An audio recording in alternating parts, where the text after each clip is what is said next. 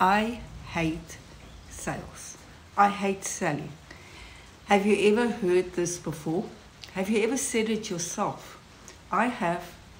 You know, coming from a technical background, you can just imagine me moving into marketing and sales, how difficult that was for me. Until I found and discovered the art of shift the focus. You know, when I was doing my counseling training about 22 years ago, they taught us about shift the focus.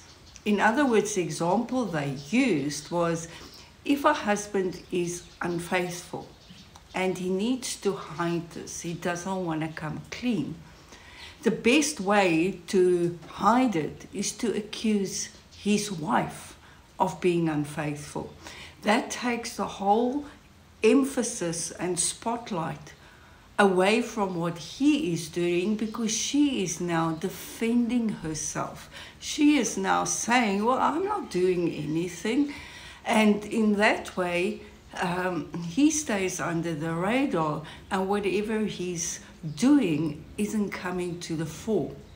And when I was starting with marketing and sales, I absolutely hated every single sales presentation. It was a total nightmare to me. Till one day I sat down and I listened to the objections my prospect, my potential customer had. And suddenly it dawned on me, isn't this person busy shifting the focus? Where he would go and say that my product is too expensive, and immediately I'm on the defensive mode and trying to justify my pricing structures, where I'm even willing to discount my prices because I now feel that I have done something wrong, that I'm not adding enough value to charge the fee structures that I was charging. So one day I turned around, and when a person said to me, this is really above his budget, it's not what he expected for these kind of services and so on. And I turned around and I said to him, I hear what you're saying, but you know what I can help you with? I can help you to understand how to calculate your return on investment.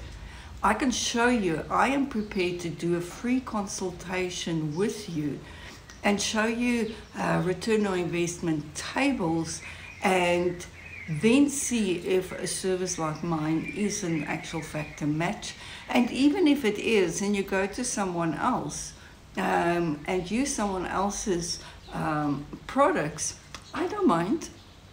I'm confident that I can deliver for you. All I need to do is help you look at your return on investment. And immediately things started becoming so much easier for me. Now when someone says to me, who's used your services before? Do you have any testimonials, recommendations, people that used your products that can attest to the value thereof? I immediately hear what he's saying. He's saying, I'm scared to use your services because I don't want to be a failure. I don't want to come across as a fraud. I don't want to feel silly and stupid for falling for something like this. So if you start looking at sales in this way, it becomes fun, and suddenly you're starting to get the results. Look for shift of the focus.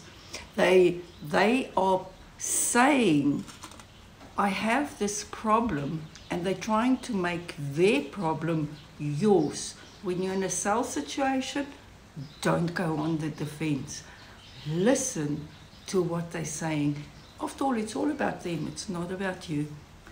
Let's have some coffee this morning. It is raining here. It's lovely. Thank you for having coffee with me.